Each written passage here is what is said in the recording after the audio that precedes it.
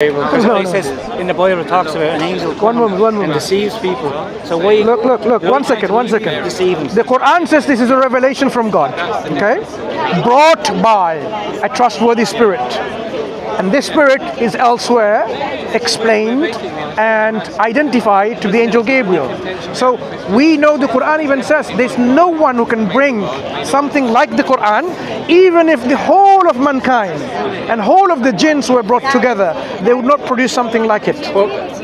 So when the Quran came, when the angel came to Muhammad, and Muhammad didn't know who the angel was, but he went to his wife, what was her name? Khadija. Radiallahu anha. What happened? And she brought him down to her uncle, which was a Catholic, as far as I'm aware. Am I wrong?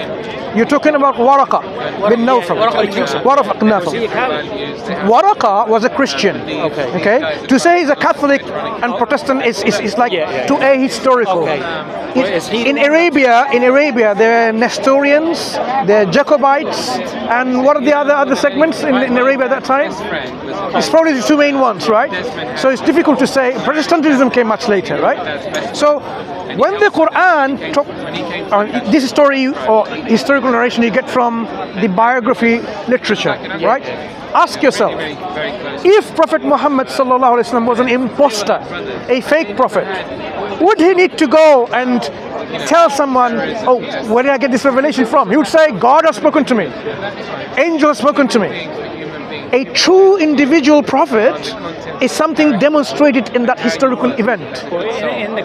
In Islam, there has to be two witnesses for everything, isn't there? So there always has to be a witness for everything.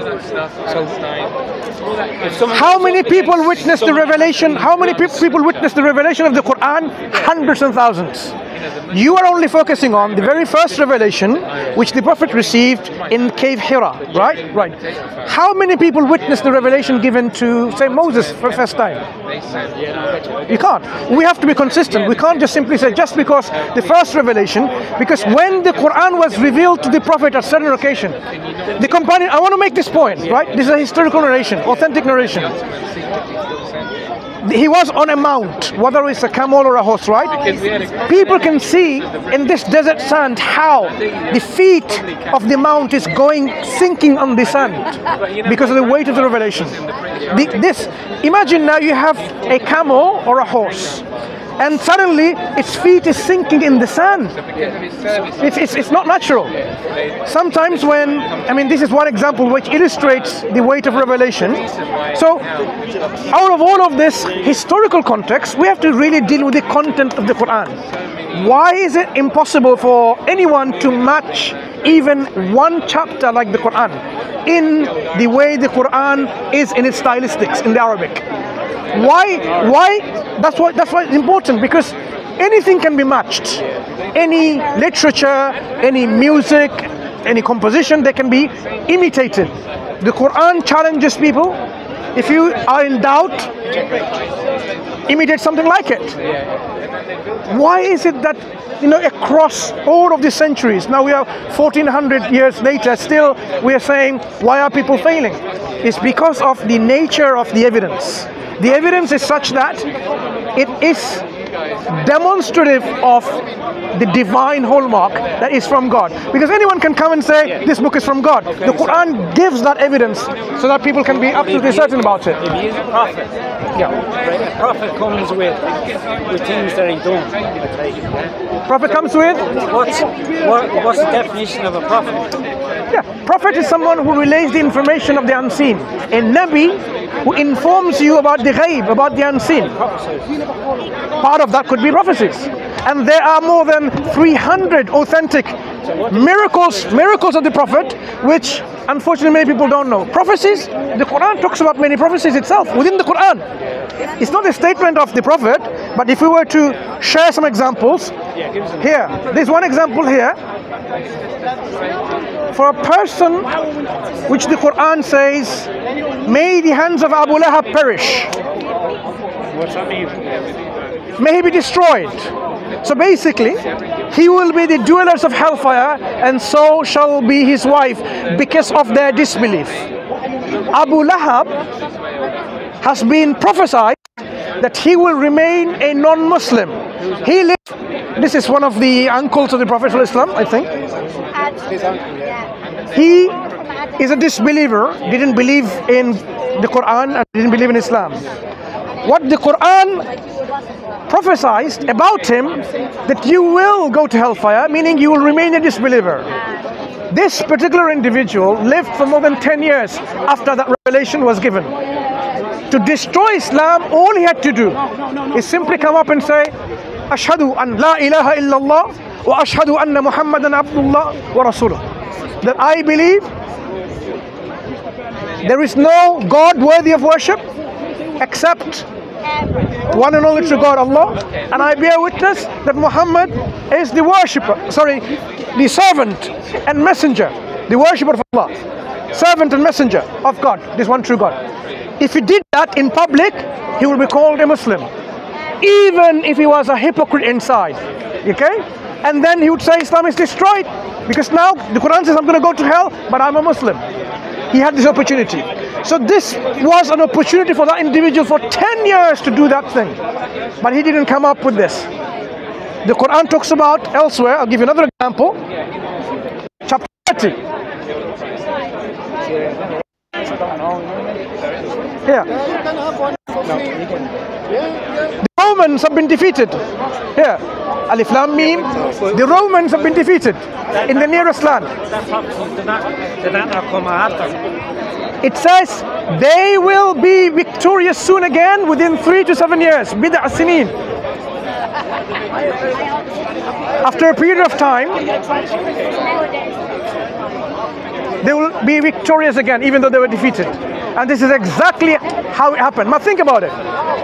Someone, if he is a fake individual, an imposter, a fake prophet, and there are two superpowers of the day, the Byzantines and the Persians. They're fighting with each other. Now to say, you know what, the Romans are now defeated, but they'll be victorious again within 3 to 7 or 3 to 9 years, 3 to 7 years. What if they were not victorious again? He will be demonstrated to be a false prophet.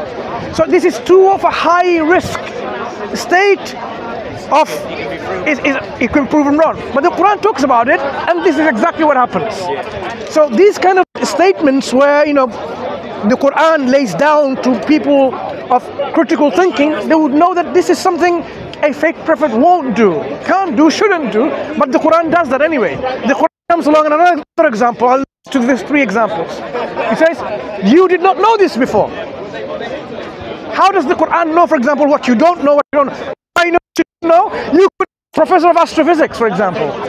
And I say, you don't know anything about physics. And you will correct me and say, look, let me tell you, here it is, yeah? So then when the Quran addressed some people saying, this is what it is, and you don't know, you did not know this before, no one said we knew it. An opportunity for people to demonstrate that the Quran is false. So why can that prove otherwise? If that can be proved otherwise. For example, if these people came forward and said, we knew about what you're saying, he will be demonstrated to be a false prophet because he's making this up when it's not true. Because in the Old Testament, when someone was a false prophet, they brought them to the stone. Yeah, so the prophet gave what we call falsification tests, in which whether he's true, whether the Quran is true or not, can be falsified easily. The Bible also does that. If these things, the Bible also says that if a prophet says these things and they don't come to the truth, this is a false prophet. Yeah. That's where the difference between the Quran and the Bible, for example, Jesus Christ has said, this generation will not pass, but you shall see the Son of Man coming in the clouds of heaven. Something along this line. But that generation passed, and the next generation passed, and so on, and still he's not here. Specifically says, if you look at the end days, the generation of that day. Now he talks about, he's speaking to the generations. This generation would not pass. I can bring the reference if you want. Yeah. So that's different when it comes to the Quran. The Quran offers really rigid and robust falsification test. The one about when the Quran says, أَفَلَا يَتَدَبَّرُونَ الْقُرْآنَ, do they not ponder the Quran with care? وَلَوْ كَانَ مِنْ عِنْدِ غَيْرِ اللَّهِ لَوَجَدُوا فِيهِ اخْتِلَافًا كَثِيرًا. If it wasn't from God, you'd find within it many discrepancies. Guess what? Guess what? You say there's none. The word for discrepancy, if somebody came and said, okay, it's only saying within this Quran you would not find many discrepancies, this word, many discrepancies. I found another word called discrepancy. Yeah. There you go, there's more than one discrepancy in the Quran, and then we falsified. Even to that level, the Quran is challenge is so profound that the word ikhtilafan, which means discrepancy or inconsistencies, only occurs once in the whole of the Quran in this form, so that individuals who think they are smart enough to bring something, another word like ikhtilafan, they would fail. So a discrepancy is in the 7th century Quran. There was no dots, there was none of these marks in it, but there is now. So is that not a discrepancy? When the Quran talks about inconsistencies and discrepancies, it's talking about within its message. Yeah?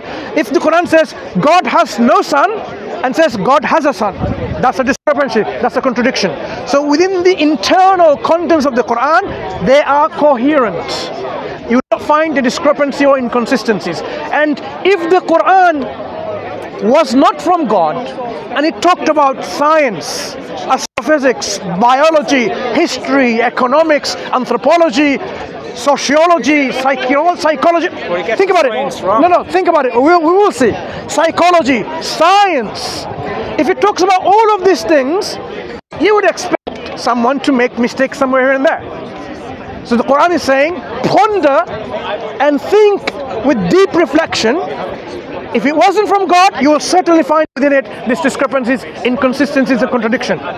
You say science. Give me an example where Quran gets the science wrong. Does it talk about man's sperm come from the backbone? Man's what? Man's sperm comes from Of course not. No? The Quran says, let man ponder. Yeah.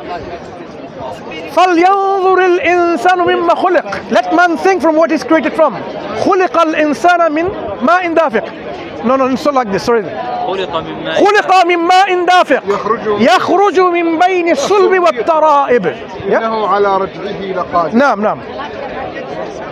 Man is created from a gushing, spurting fluid. Let's stop there for a second. Why is it describing this particular word in this form, mimma in dafiq? Because normally the Arabic would have been mimma in madfuq, something which has been gushed forth. So it seems like the fluid itself is self-propelled, self-emitting. And we know exactly within the human male reproductive, which the concept of sperm is self-motile. It has a tail that it wiggles to run towards the ovum. Right. This is the first point. Second point. يَخْرُجُ مِنْ بَيْنِ الصُّلْبِ وَالتَّرَائِبِ. He emerges from in between the backbone and the ribs, place where the necklace is. At-tara'ib, place of necklace around here. And the sulb from here to all the way to coccyx, the backbone. So it emerges from in between these two places. Right. It doesn't say from the backbone itself. Not in between. Now who emerges? It doesn't say the fluid emerges. It refers to the human being. In one of the interpretations from the linguistic aspects, the whole human being. So there's two aspects. God is providing two different arguments here. The human being is protected because it starts by saying وَالسَّمَاءِ وَالطَّارِقُ وَمَا أَدْرَاكَ مَا الطَّارِقُ النَّجْمُ الثَّاقِبُ. Yep, right.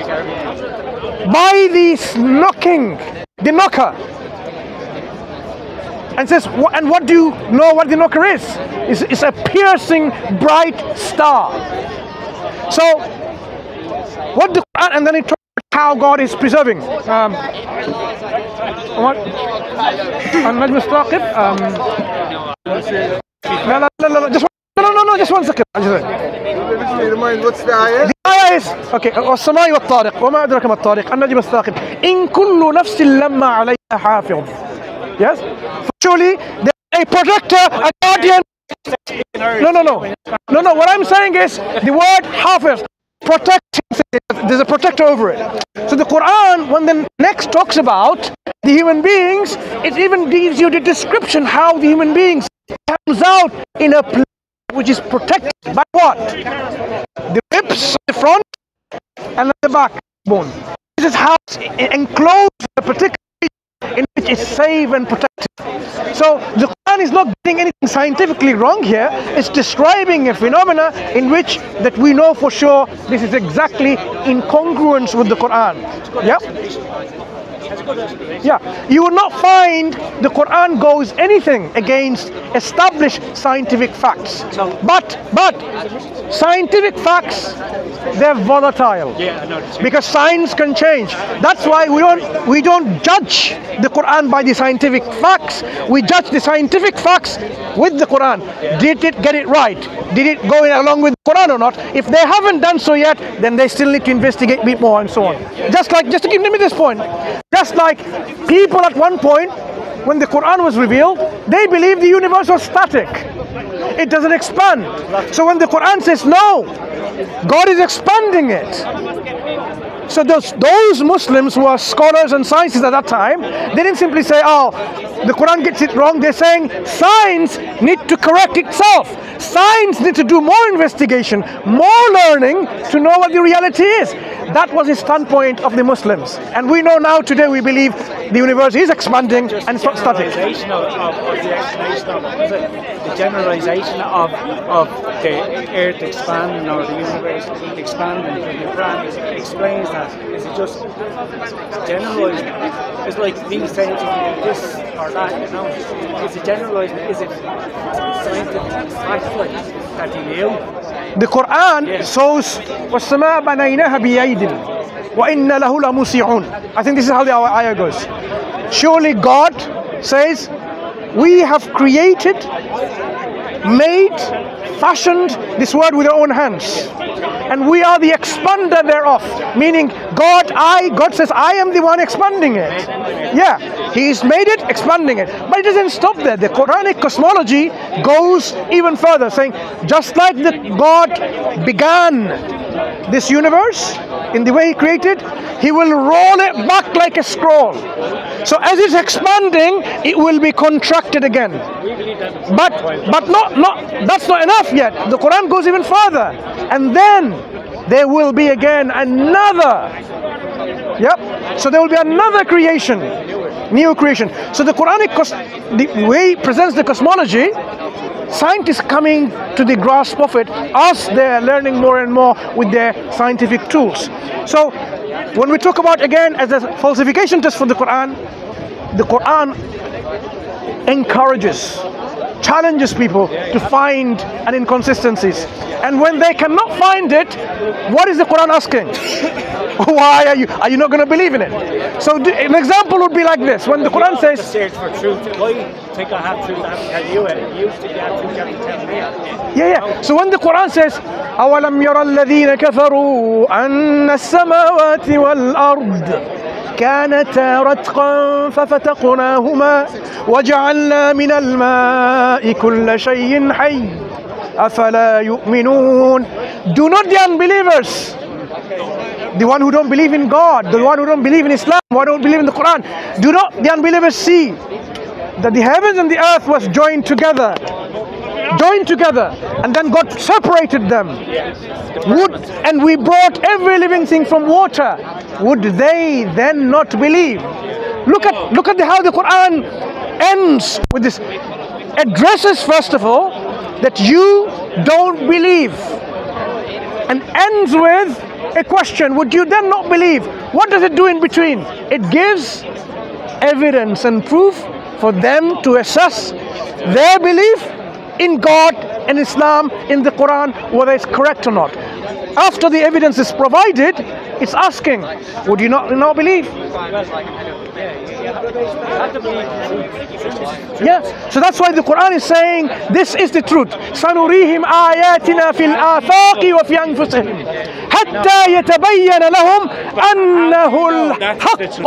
Quran says we shall soon show them our signs in the horizons and within themselves until it becomes clear to them that this is the truth. What have I given you? I've given you evidence from the horizons about the cosmos, about the creation of the heavens and the earth.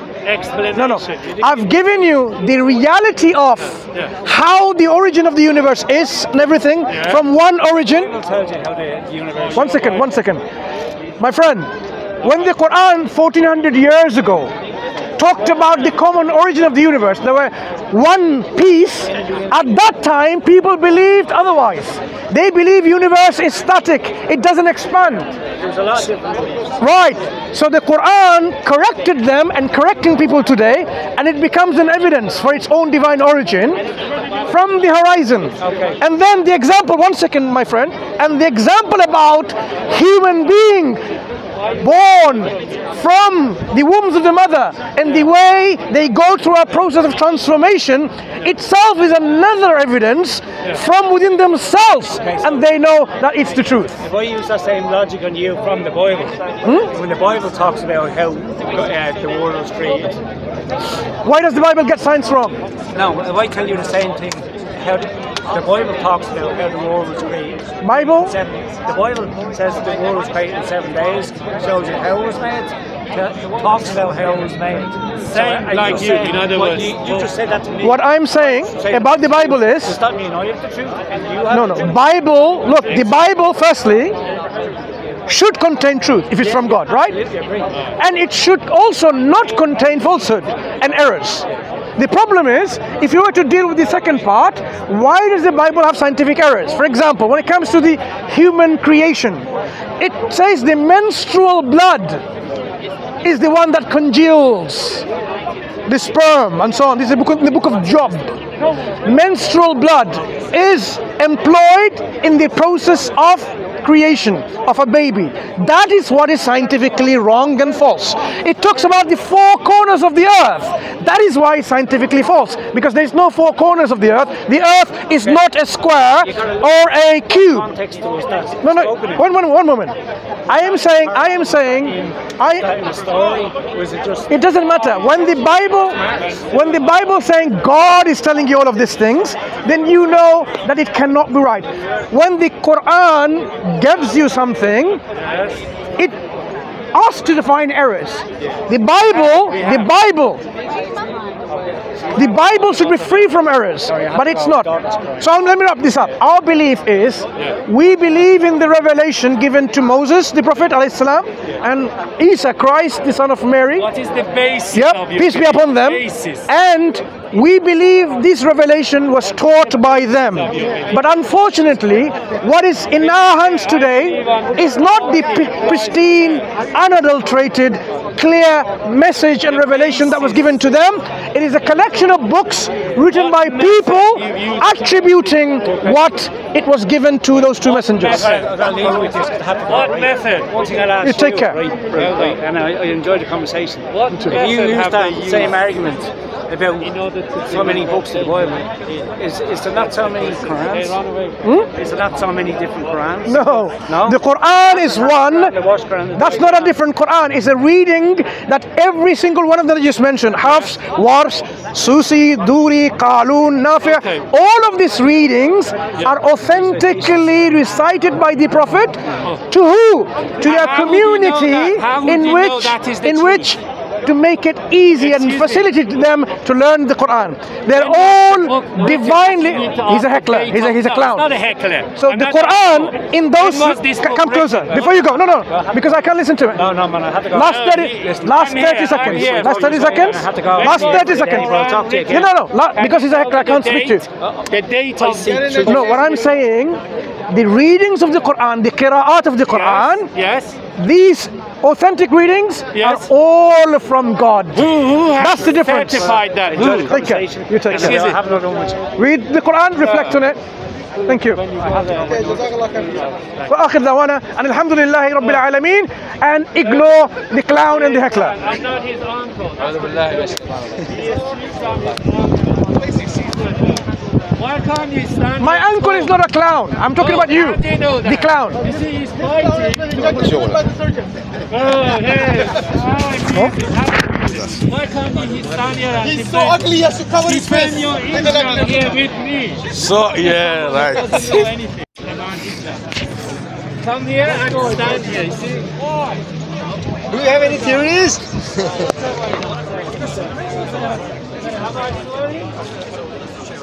Why they run?